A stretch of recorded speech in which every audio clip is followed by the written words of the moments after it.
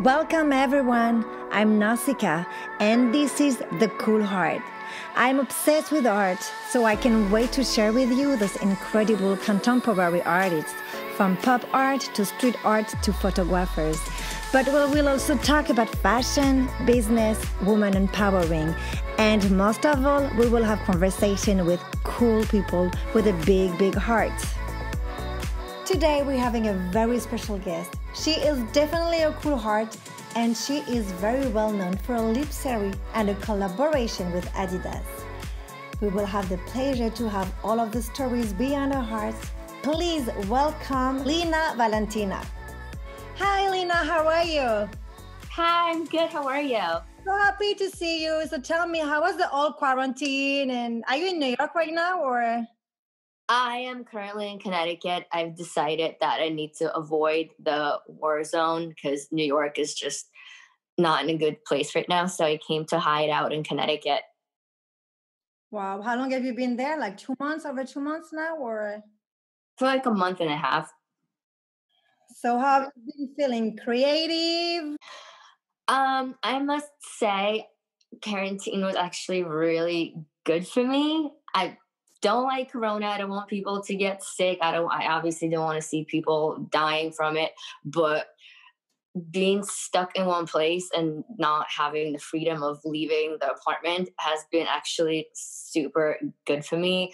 I'm the type of personality that, like, granted, I'll get a bunch of ideas at night with or without, our world going through something. But when I wake up, if I have freedom to leave, I usually am all over the place. I'm always going somewhere.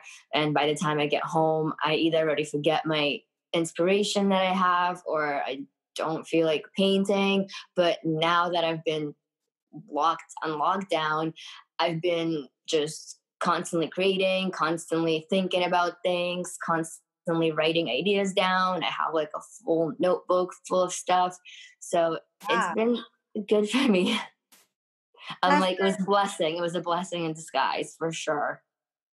That's so great to hear that because there's so many people that are going crazy. They just want to, go out and stuff. And I feel like you in a positive way, of course, what's going on is extremely sad and extremely scary. Like we don't even know like how the whole thing is gonna end. Hopefully it's gonna end soon. But I'm like you, I think there were so many positive ways to just do things that we want to do and we keep pushing because we don't have time or we always find excuses or not really excuses but we all have busy lives, so that's great to just get things done. That's amazing. So did you paint a little bit? Oh yeah, I've been painting nonstop. Like I just have been just letting all my emotions come out on the canvas. I like that. I like that. I think it's good to be able to have time to just listen to ourselves, because there's so Yes. many things that disturb us every day. So many other things like could be social media, could be, things that you just don't listen to. So just going back to the roots and have times to just, listen to the silence is actually, I feel like also you learn a lot about yourself when you're by yourself. I feel like it's super important to be like just alone. Lots of people don't really have the chance to do that because they're either working or they're hanging out with friends. But like once you have a lot of time to be alone, you learn a lot about yourself. And for me as an artist, that was like very important to go through that. Amazing. So I want you to tell us about your work a little bit more deeper. You've been very well known for the lips, right? The big mouth, beautiful, gorgeous lips with the zipper. And you did a whole series with that, with the guns, with LA, with different kind of signs and colors. And you did also a collab with Adidas, right? In Los Angeles. So tell us about the lips a little bit, because this is, I would say, what you been very well known for, So the lips and the zipper came from an idea. A lot of people actually think that the zipper means like shutting your mouth. It actually means the opposite. It means not giving anybody the power to shut you up and having the freedom of expressing yourself and being yourself.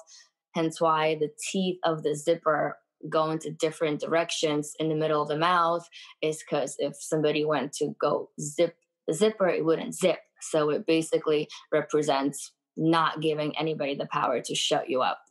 So that was my whole lips thing, which I've, been doing for a while, and just sticking to that I love message. it.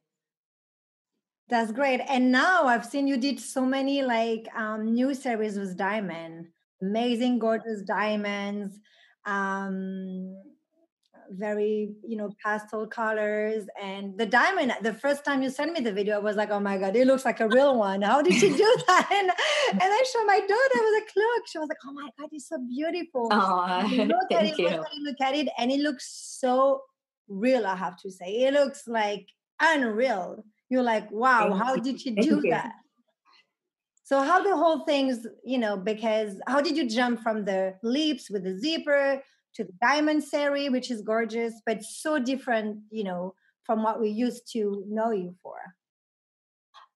So the reason I started painting diamonds is because in August, I went through a very, very traumatic breakup, very sudden, very unexpected, which completely crushed me. So I didn't even know how I was gonna come out of it mentally. It took a huge impact on me. So months later down the road, once I started healing a little bit and returning to myself, the only word that just popped in my head to describe the process and the experience is that wow, okay, here I am, I'm okay. And I was like, I'm unbreakable. So I wanted to let those emotions out on the canvas and to basically almost memorialize what I went through and getting out of that difficult time. So the lips and the zipper obviously was just not speaking to me. It was a different message. And this time I just needed to paint something to let everybody know, including mainly myself, that I'm unbreakable. So I kept thinking and just trying to decide what comes to mind when I think of the word unbreakable, and a diamond popped in my head. I'm like, well, diamonds are unbreakable, and diamonds are durable, diamonds are very strong, and diamonds are created when so much pressure's, put down on something that's in the dirt. So I painted my first diamond, which was super challenging. I was like, oh no, why did I even start painting this? But then I got through it, and that was my message, that unbreakable. And then I started the whole collection of just unbreakable things.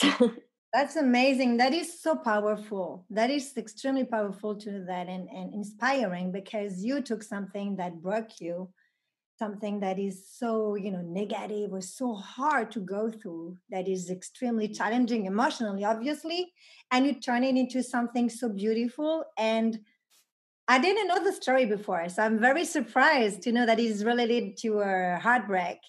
And when you see the painting and you see the color that you use for the background, usually I remember the pink pastel, the Tiffany blues, all those colors are so soft. I would never have, thought one second it was related to such a hard experience.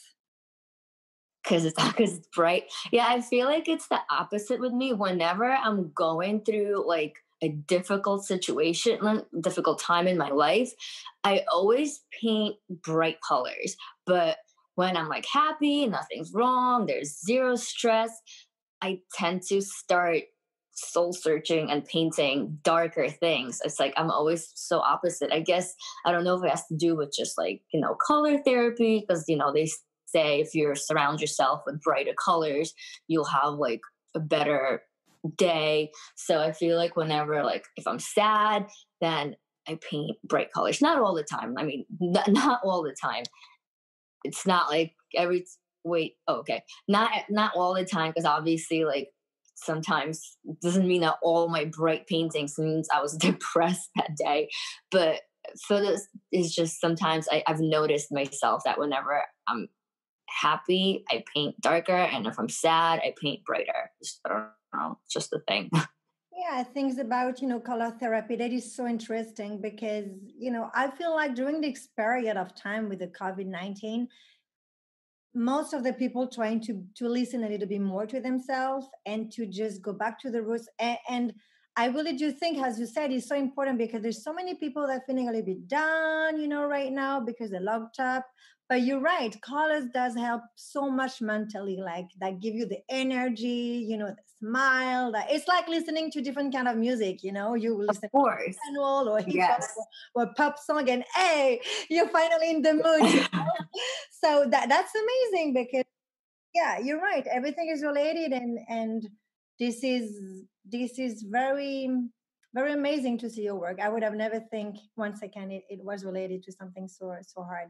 So, and I also see that you have a beautiful Rolex with a little bit diamond that looks so real too. And I'm like, Thank you. wow, I did the same Lina Valentina that I know. Not because it's just because it's so different from your style that I've Yeah. been familiar with for so many years, that I think it's so exciting to discover a new side of you actually. In an artistic way, of course. Yeah, yeah, yeah. Yeah, I decided to do the Rolex is because I just wanted to continue to challenge myself when it comes to the diamonds. So I was just browsing and thinking to myself, what does have a lot of diamonds? And I wasn't really feeling like jewelry or necklaces. Like, so I mean, a watch kind of is considered jewelry, but I'm saying like I didn't feel like doing something too. I don't know. So I went with this watch because it obviously has so many diamonds, and I just wanted to pick something that I thought that I wasn't going to be able to complete. So I picked a Rolex, and took me a long time, but it's complete. Yeah, it looks really good actually. It looks really good. So now most of the theory of the diamond that you have, do you have like do you know what you're gonna do next? Or Yes, I do. It's funny, that's another thing I've noticed about myself and I've learned during this period is that sometimes like I'll start having like an idea in my head about a new painting, but I'm not like fully there yet where I can describe it to myself what I want to paint. But before that, I'll be able to describe it with a melody, which is really weird. So, like, I started seeing kind of colors in my head, like where I want to go with colors. And then I was able to describe it with a melody, but not necessarily like, okay, I'm painting this, I'm painting a house, or da da da. Like, so I guess like a melody pops in my head first, and then I'll listen to the melody over and over and over again. And then it's just like little puzzle pieces that just like come together. And then I have like an idea down, I write it down, and then I start painting. But yeah, it's going to be something with a lot of pastel colors. It's going to be very feminine piece. No lips, diamonds, not a diamond heart. I'm not going to tell you what it is yet because I don't know. ah, Because I don't know if I'm right. actually gonna paint it yet, but I already have an idea down. And I'm really, I don't know why, all of a sudden I'm like obsessed with like the nude beige and like tan colors. So The I wanna, Louboutin, is it the Louboutin nude? it's gonna be that color, but it's not gonna be shoes. No, of course. Nice. It's so exciting to just like, I said earlier, if I had one wish, that would be in an artist's mind for about an hour, because I'm sure there might be like a million ideas that I feel like you floating could in the totally brain. tap into that. You could totally tap into your artistic side for sure. I feel like anybody could. Good. And so what are you working on right now? I'm working right now on just paintings for a client. They're custom pieces. Nothing that's going in. I mean, it's already sold, but it's a painting from my when I painted something in 2015, and something very different from like any of my work, like just completely not what I usually paint. But I repainted it for a client because I decided. I mean, they bought the old version of it, but I was like, you know what? I needed like an excuse to repaint it. I was like, so do you mind if I repaint it? Because I want to like use my new skills that I've learned since 2015 and apply them, reapply them. So that's what I'm working on right now. Once I'm done with that, I also have a few jackets, but once I'm done with that, I'm going to start working on the painting that I was just telling you about with pastel colors. Nice. I feel like it's a new brand, Lina Valentina. You're having so many different kind of inspirations and new colors and new style. I mean, it's a different style. Well, that's the thing. Quarantine made what it made me like be a blessing in disguise because now, like, I also, if I have, like, usually if I have an idea, I just paint it. I don't really think into it. I don't like now if I have an idea and it's a certain style of art, I actually want to like learn about it, even though it has something like I just start. So I got a bunch of books to read. So I kind of like been also studying art. So not just like just being to myself and painting whatever comes in my head. I've been also just learning about other people's art and stuff like that. So maybe that's why my style also is about to change because I've been just like studying it. But like every artist, if you look at Picasso, there's so many different periods in their life where you can, see that a certain period of time they were, in a certain, they used a certain techniques and then different colors after. So I really do think it's the life of an artist. I mean, you guys experimenting new things, new feelings, new techniques, new colors, new horizon. That's great. Yep. Do you plan to go back to California or what? Oh What yes, I'm coming back. are you Definitely. coming back? Okay, you're coming. I'm too scared to come back now because I feel like I have to like move and do everything all over because I was living with my ex-boyfriend.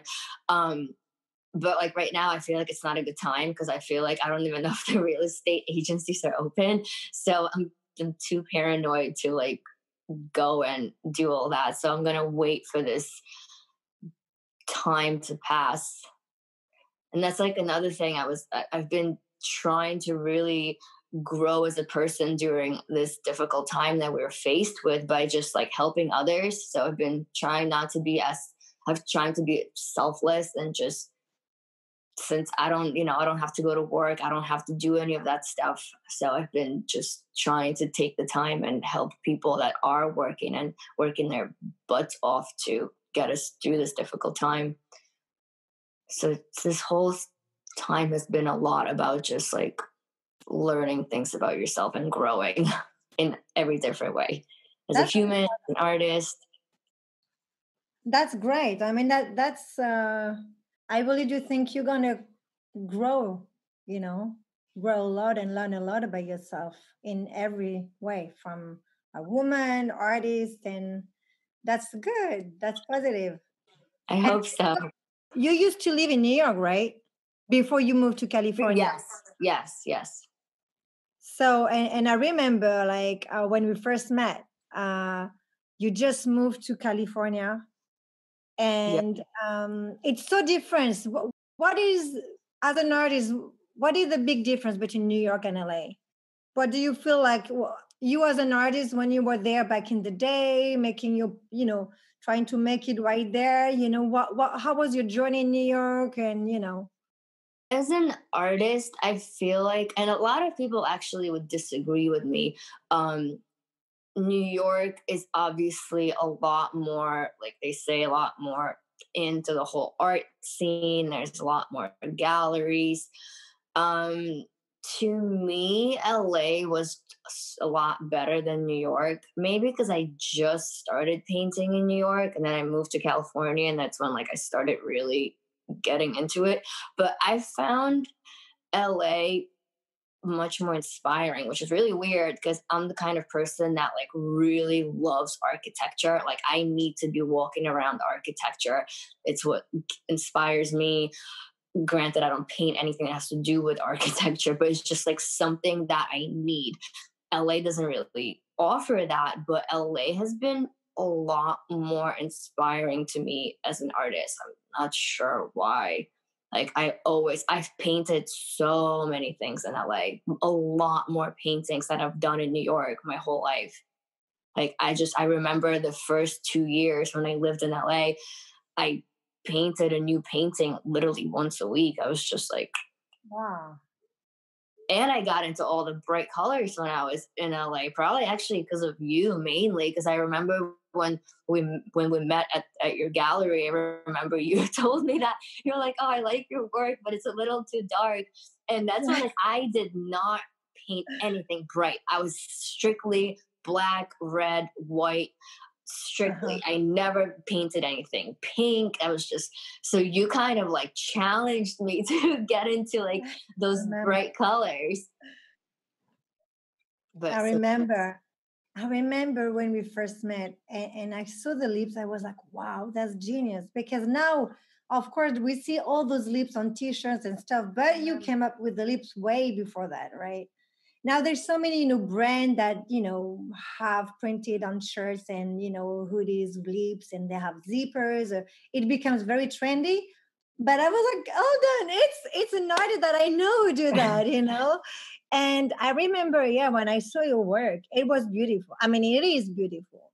And the lips, they're so gorgeous. They look 3Ds. I mean, when you look at them, it's perfection. That's the perfect lip that any woman wish to have. Those like juicy, beautiful lips. And the zipper is so well done. The idea was just so amazing that when I say that, I was like amazing. But that, I mean, that was really selfish, like once again in the art, I'm very, I don't think that I engage like other gallery do. Maybe because, it's, I'm maybe newer in the business compared to, other galleries that I hear for, a long time and they're huge, part of the industry for a long time and they're, way bigger than mine. They have, you know, galleries all over, the world. But me, I go with my feelings and my instincts more. And mhm. I'm like, wow, I remember I was like, oh my God, she's amazing. And just Thank you. maybe work on the colors that has to be for me a little bit more,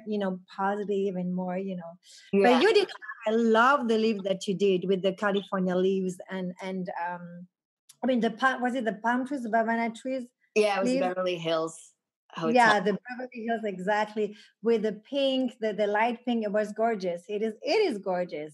Thank you. I like it, and I'm so excited to just have like to see more of the new series of the Diamond. It's coming. Yeah, and I definitely want to have more hoodies. Like I already told you that. I wish we have for the boutique one of your hoodies. They're so nice. I mean, whenever you have more, let me. I mean, once of course COVID is gonna be, and the gallery will be open against to the public. But When are you guys yeah, planning on opening? for now, we're doing a lot of things online, of course, but physically open is not right now. It's hard to say because, even, the Los Angeles city didn't really say. They say, non-essential business. But remember, the Cool Heart is part of a hotel, right? So, and it's located at the Sofitel Hotel, which is an amazing hotel in Los Angeles. But right now, they're not allowed to open. They have a lot of patients from the hospital, from what I heard. So Oh we still wow. have to wait. Yeah, yeah, because it's so close by the St. Yeah, you Sinai. guys are very close. Yeah. Yeah. So right now it's gonna take maybe several months, but it's fine. I mean, I really do think to me what matters the most is just to, engage with the artist and, you know, be more present on the websites and on the social media in a way that is really like creative. This is why I really wanted to do for me, there's like YouTube channel from the Cool Heart and I think it's a platform for the public to know you better, to understand your art, because at the end of the day, it's just not getting paintings or spending money to just buy some things to put on your, I mean, it's still great, of course, to just like, have an amazing painting in your living room for sure. But I really do think everything's going to take more sense in a deeper way after the COVID. I do think there's a before the COVID-19 and then after COVID-19. And I really do think people are going to listen to themselves more. And I wish that because we need that to be able to change the world, because if every single one of us is closer to themselves in a good way, not in a selfish way and, ego or whatever. No, and just, down to earth and listen what's good for you. What is good for me? I have to do that, but is that good for me? It makes a lot of money. I'm not going to be really happy, but I still have to pay my bills, or what? It's just an example, but sometimes you do things because you think you have to, but those things don't make you happy. Of course. So I really feel like it's another way to just engage in the art scene, and I think it's really important for you just to explain to us art lovers what you have in mind when you create, and it's just a way to be closer to your mindset and your arts. Yep. So tell me, if you could describe for me in short words or sentence, or what comes, it's just like a little game. What is cool for you? What is cool for me? Yeah, because we're the cool heart, right? What makes something cool? What is cool to you? If you think of something that is somebody or whatever.